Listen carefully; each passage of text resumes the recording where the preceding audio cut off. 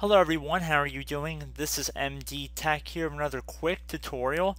Today I'm going to be showing how to roll back a Windows 10 build to the previous version. Specifically, in this case, we're going to be going over how to revert back from the anniversary update build. So I'm aware that I'm a little late to the party on this, but I just thought I would make a brief tutorial about it for anybody who's still waiting to update or is already updated, but further builds have come along and you like to revert back to previous ones. So generally you have, I believe, 10 days to roll back the anniversary update builds to previous versions. However, just a general update, I don't believe you have to worry about that time limit. So anyway, we're going to just jump right into it here, guys. So we're going to start by heading over to our Start button, and we're going to left click on it. Then we're going to left click on Settings. And then we're going to left click on the Update and Security tile. Then we're going to go over to Recovery and left click on that. Now we see there's an option that says go back to an earlier build. If this build isn't working for you, try going back to an earlier one.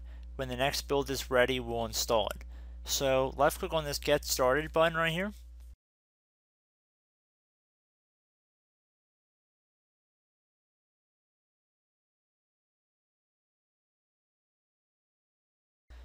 Okay, so if you want to provide information about why you're going back, you can. If not, you can just say for another reason and then click on Next.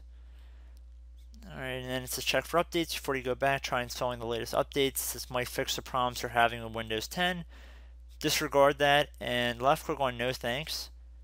And this is what you need to know. This might take a while and you won't be able to use your PC until it's done. Leave your PC plugged in and turn on.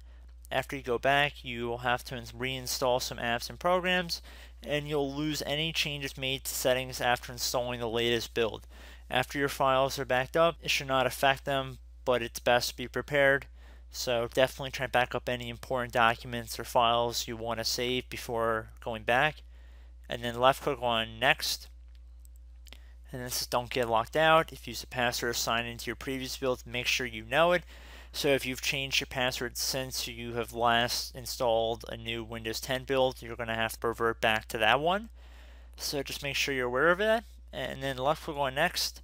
And then it says, thanks for trying out this build. We'll install the next preview build when it's available. So at this point, you can left click and go back to an earlier build. And Windows will start reverting back to the previous build. So I hope this brief tutorial helped you guys out, and I will catch you in the next video. Goodbye.